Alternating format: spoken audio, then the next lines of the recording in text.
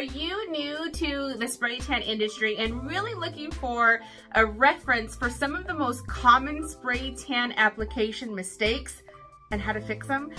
Stay tuned. I am going to give you some tips and tricks of some of the most common things I see happen for beginning spray tan artists. Hello, welcome to Impressive Glow. My name is Gina. I am the owner and educator of Impressive Glow Spray Tan and Teeth Whitening Training, where my ultimate mission is to help women, moms, single moms learn how to start a side hustle as either a spray tan or teeth whitening technician and to build some financial independence in that process. All right, so a common mistake or issue that I see with new spray tan technicians is how to make sure that they're not getting overspray or stained palms for their client. And I think one of the biggest mistakes is really just not applying enough barrier cream to the palm of the hand. So I kind of want to show you my application of barrier cream. So I'm always putting barrier cream in my hand because if I go to put that in her palm, a lot of clients want to instinctively just kind of rub this all together and apply it in places where maybe I don't necessarily want it. So by putting it in my palm, I have a lot more control as to where this is going.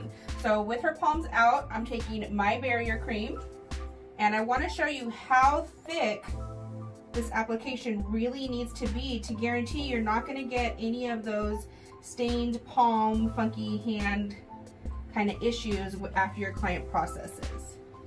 And you got to make sure you let your client know also that you don't want them to rub this in. We want it to be nice and thick in that palm.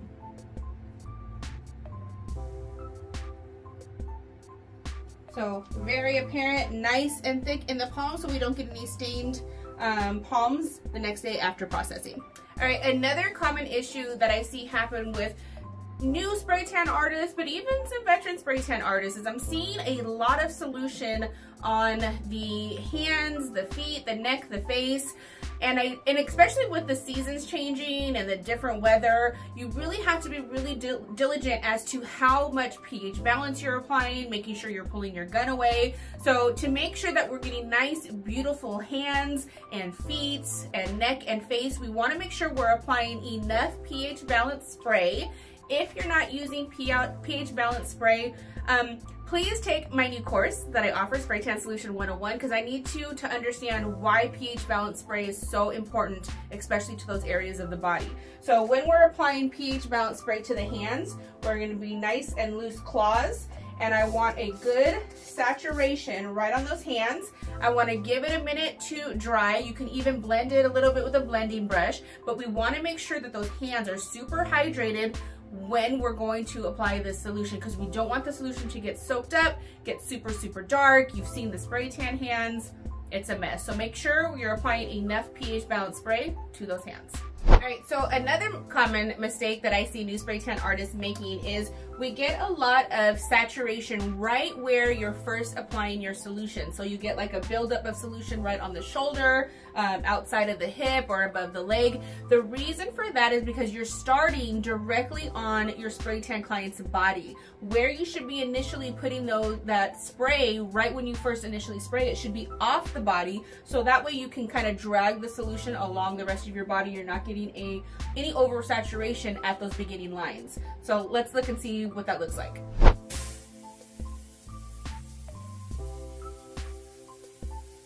Another issue that I see sometimes happen with newer spray tan artists is oversaturation, or when you start getting that beading on your client's skin. And that could be a scary thing because a lot of times people think that, oh my gosh, it's gonna process horrible on the skin. It's actually not as big of an issue as I think a lot of spray tan artists make it out to be. A couple key things to fix that situation though is your gun setting. It's super important to make sure that your gun is set to where if you do have a mistake or if you do mess something up at the application, it's so much easier to fix it if your gun setting is low enough. If your gun setting is too high, it's harder for you to go back in there and kind of correct anything.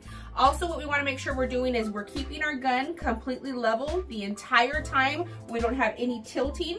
When you have tilting, you're going to get an oversaturation of solution coming out of your gun, which will make sure that the solution doesn't apply evenly. So we got to keep our gun completely level the entire time that you're spray tanning and throughout the entire application. Also, distance and speed has to be consistent the entire way. If you are going one speed here and then you slow down at the lower part of her back, you're gonna have oversaturation in this area. So the way that you can fix any type of oversaturation or any type of beading, let it dry, give it a second, come in with your gun. Do not go in with your blending brush too fast. You do not want to blend wet solution all over the place. Let it dry for a second, complete the spray tan, and then if you need to come in and blend anything out, you can use your brush and just kind of come in and stipple solution away and kind of pick up any excess.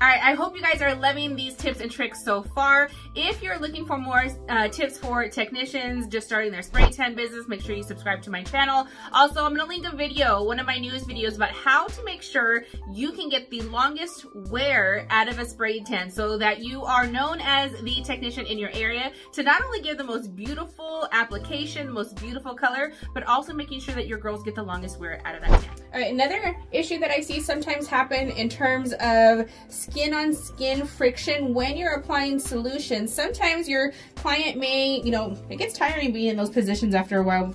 But what happens sometimes is you'll get skin to skin like friction and you'll get some smudging in this area. A lot of times it happens up in the arm area. So what you can do once you're done with the application, do not do this when you're applying the solution on wet solution. Let it dry for a second. You can take your dense side of your finishing powder brush and you can kind of come in and just manipulate the solution and kind of rub out that excess bronzer that caused the smudge, because it's really not an excess of DHA, it's just that bronzer that has smudged in that area where she had that skin on skin friction.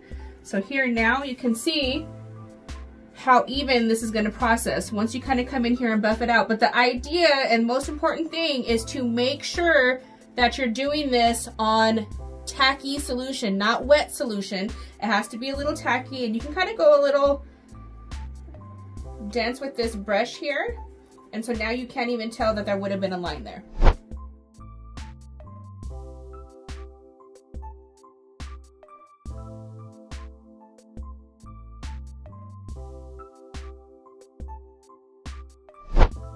All right, I hope this video has helped you in your beginning stages of your spray tan business. Maybe this has even helped some veteran spray tan artists. I hope that helps you guys as well. Don't forget, subscribe to my channel so you can get all the tips and tricks. Don't forget, I also offer beauty business coaching. I offer coaching calls, which is 1 hour Zoom calls that you get with me to go over anything you have in your beauty business, how to get more clients, how to use Instagram to benefit your business. I'll link all my coaching programs and all my coaching links in the description so you can see that.